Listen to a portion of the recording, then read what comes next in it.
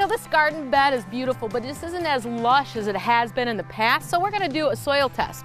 And if you haven't done a soil test in your flower bed or your lawn in a few years, well, now is the time. So you want to pick your spot. So if you're testing the soil for your flower bed, you're going to dig 10 holes in that flower bed in different places, and you're going to dump that soil, that shovel full, just about this much, on something that you can spread out. Like we put it on cardboard, but you can put it on newspaper, put it in your garage, and let this dry out for a few days.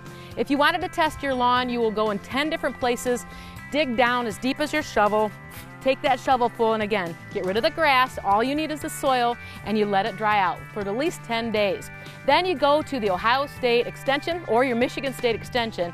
You click onto their website and you look at their link for a soil test.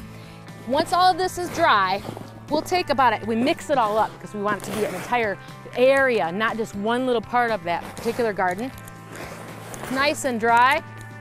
We will box up about 2 cups of this soil. You'll put it in a plastic bag or in a box that they send you.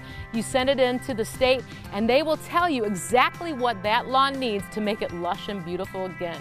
I'm looking forward to that. Hey, let's get out there and get growing.